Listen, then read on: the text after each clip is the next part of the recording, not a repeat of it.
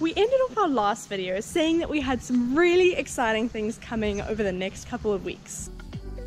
Oh boy. I am so excited! Today is the first of those exciting things. Well, we are actually on the way to reception to be picked up. Fancy that. But we'll tell you a bit more about it when we get there.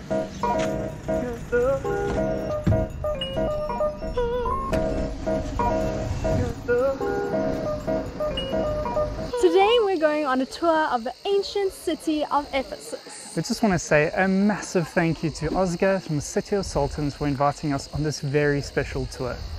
We're Sarah and Marek, and we've been traveling on a tight budget since October 2020. Budget travel has its highs and lows, but we're so happy to be exploring the world, experiencing delicious foods, different and interesting cultures, and seeing some incredibly beautiful places. Subscribe and join our adventures. The iconic Ephesus. Once a very important and bustling port city, and now one of the most well-preserved ancient ruins in the world.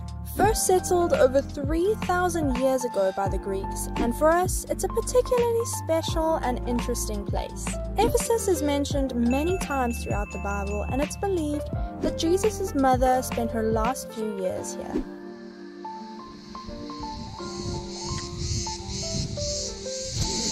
Our first stop for the day is the house of Mother Mary. Excuse the loud buzzing in the background, those are actually beetles and I can hardly hear myself think. It is believed that as Jesus was dying on the cross, he spoke out to St. John and said, "Here is my mother," and St. John went on to take care of Mother Mary, and he actually brought her here to Mount Nightingale outside of Ephesus because it was too dangerous for her to live in Ephesus. What we found the most interesting about this place is actually how it was discovered. So back in the 1800s, a German nun had a vision about Ephesus and this whole place. Now just remember this, she has actually never been out of Germany before. So a team set out in the year of 1891 and they actually found this entire place, all based on the visions of a lady who had never been out of Germany before. And that's how the whole discovery of the house of the Mother of Mary was made. Pretty interesting.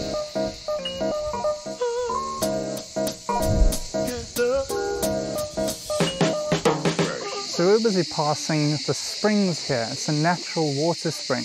What's pretty interesting about them is that there's 3 different sections. Now one spring is if you want health, another spring is if you want wealth, and another one is if you want strength. Now, what's also pretty interesting is that if you want all 3 into one little bottle, you come to the spring right here.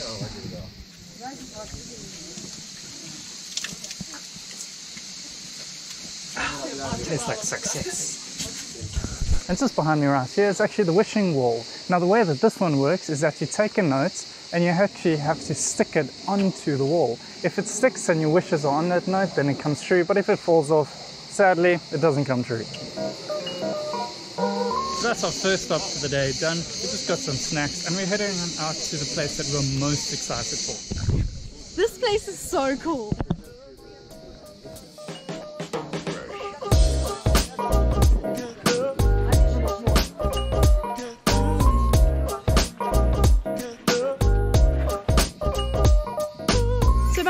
Is the Odeon Amphitheatre. Now of course amphitheatres were used for gatherings of people, and the way it worked back then is that the less important people or the poor people would sit at the bottom and the more important and richer people would sit at the top. Now later on today we'll be heading to an amphitheatre that is 15 times the size of this one.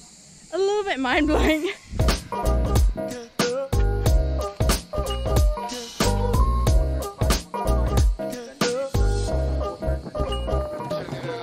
Statue behind me here is apparently of a lady called Nike. Now you might recognize that name. Legend goes that she is known for strength and victory, and apparently the company may have got some inspiration from this statue, because if you look closely, this little swish in the statue is apparently where they got their logo from as well. I wonder. So just behind me right here is called Hercules Gate, and apparently if you can touch both pillars at the same time you'll get just as strong as Hercules.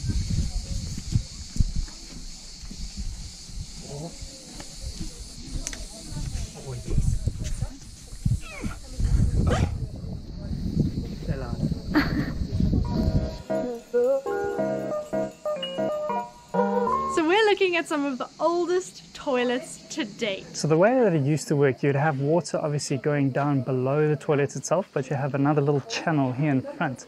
And this was used for a little brush that was attached to a stick. So you would take the brush, dip it into the water, do a little bit of a cleaning business, and then dip it back into the water for as many times as you need. Now it sounds okay, but the rich people would sit here at the beginning, and if you pan just around that way, that is exactly where the poor people used to sit. So with all this dipping into the water, the more times it was done, the dirtier the water would get. So by the time this clean water, with all the dipped stuff goes into and gets all the way to the end, it is pretty gross. And those poor people down the end had dirty water to clean themselves with.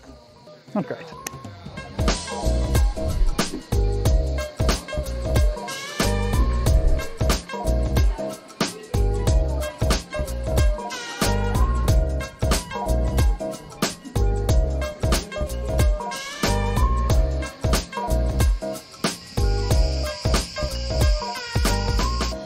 There's no sugarcoating this one.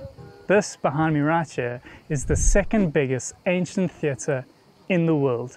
The only theatre bigger than this is the Colosseum in Rome. That is just ridiculous. Now we really wish that we could just throw up the drone so we could get the full scale and feeling of this place. But when we came onto this tour, our tour guide advised us that the use of like professional camera equipment is not allowed. So we'll just respect his wishes.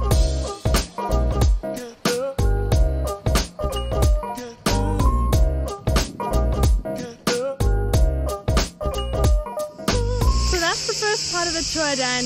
We've learned so much and seen some amazing things today already, so it's been amazing. Now it's time to eat. Let's eat. So the place we're coming to lunch is actually like a traditional carpet weaving center, and the ladies here are going to be making us traditional Turkish food, and we are so excited for it.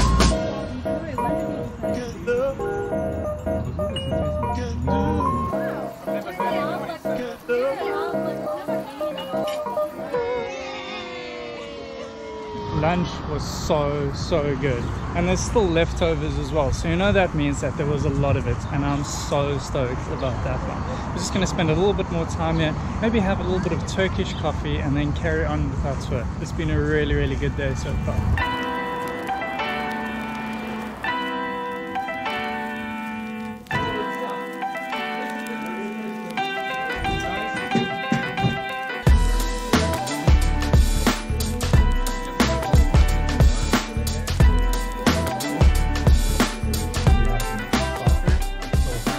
We got to see firsthand how traditional Turkish carpets are made, and honestly, before this experience, we had no idea how much goes into these works of art.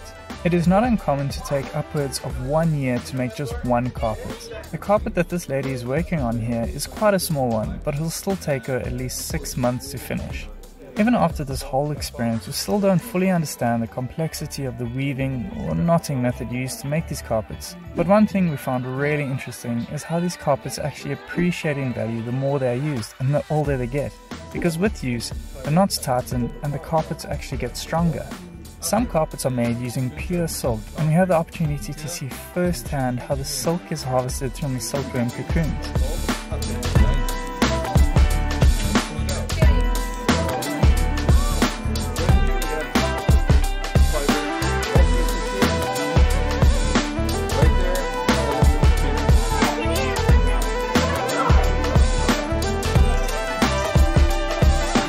After seeing all the interesting behind the scenes, they rolled out the red carpet for us quite literally, and we saw a display of the most unique carpets we have ever seen.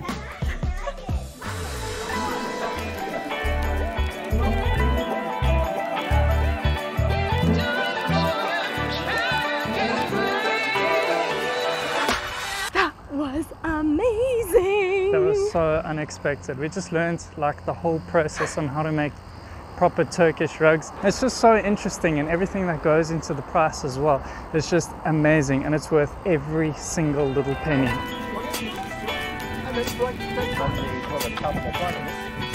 All the excitement aside, we've actually stopped off at our last stop for the day, which means our tour is almost over. But the last place we've stopped at is called the Temple of Artemis.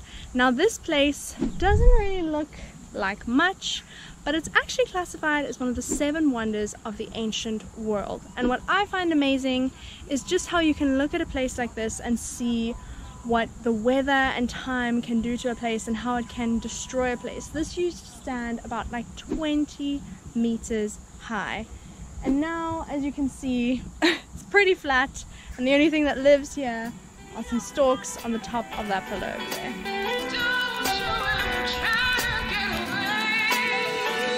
So the last actual remaining part of this entire temple, this entire center, is just this last pillar. It's just crazy to think that there actually used to be around 127 of these pillars all around this place.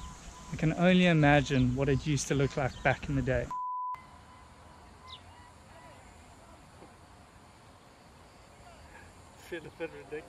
So this has actually been our first ever organized group tour since we started traveling, and all we can say is that it was amazing. We didn't have to think about anything. The food, the logistics, the transport, everything was taken care of for us, because usually when we do our own videos we have to do a lot of planning, a lot of research into these sort of things, and just being able to follow them and just get onto the bus and just absorb all of this information that they were giving us was just amazing. And we'll definitely be looking into group tours again in the future, I reckon. What was pretty cool is that's actually not the last time that you're going to be seeing City of Sultans. We're partnering up again with them in a few weeks' time to do an activity that is most probably at the very top of our bucket list. So jump down into those comments down below and let us know if you have any idea what that activity may be. Once again, a big thank you to Oscar from City of Sultans and to our amazing tour guide, Corey. We honestly loved this experience. If you enjoyed this video, please do give it a big thumbs up. It helps out our channel a lot.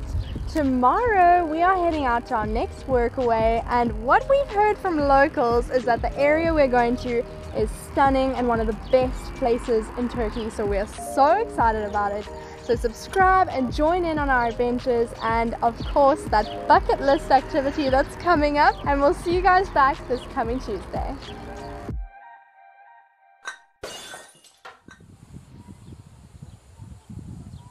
Artemis!